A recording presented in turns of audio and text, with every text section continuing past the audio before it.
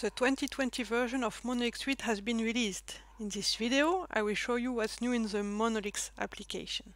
The first improvement concerns the dataset. It's now possible to create on the fly new columns, such as the dosing design, for instance, which indicates for each individual, is it a single dose or did it receive multiple doses? These additional columns are internal to Monolix. The original dataset remains unchanged. The columns are of type stratification, categorical, or continuous covariates, which is a new column type we have added in this release and that can also be used for other columns. Columns tagged as such appear in the Plots Stratify panel, but not in the Model section. Back to the dataset. One big new feature we have added is the possibility to filter the dataset to work on only a subset of it. In the Filter tab, one can create child datasets and filter by either selecting IDs, selecting lines, removing IDs, or removing lines corresponding to a condition. Furthermore, it's possible to combine several filters using intersections or unions. To have a look at the data, I can now go directly to the plots instead of opening the data viewer in a separate window. Here I can find the covariate viewer as well as the observed data.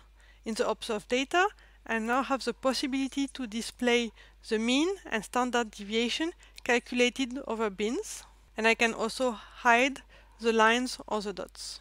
The next novelty is in the model library, where we have added a new library for tumor growth and tumor growth inhibition. At the top, I have shortcuts to common models, and below we have many different combinations covering all main options for the growth terms, for the killing terms, as well as resistance and delays.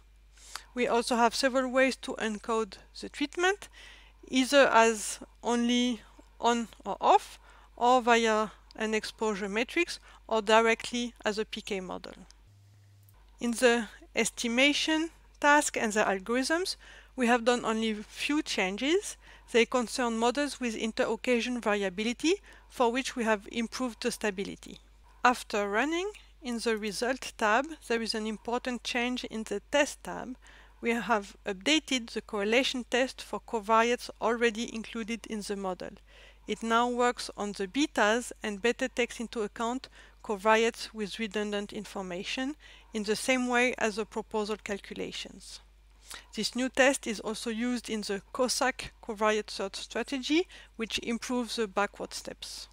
And finally, in the plots, the VPC is now part of the default list of plots, and it is possible to export the simulation used in the VPC. This is available here and exports the files in the charts data folder. To finish, Monolix is interconnected with our new GUI-based Simulix application for simulations, and you can directly export your Monolix run to Simulix using the export menu. Don't forget to also check what's new in Simulix and PicAnalyx. Have a nice week!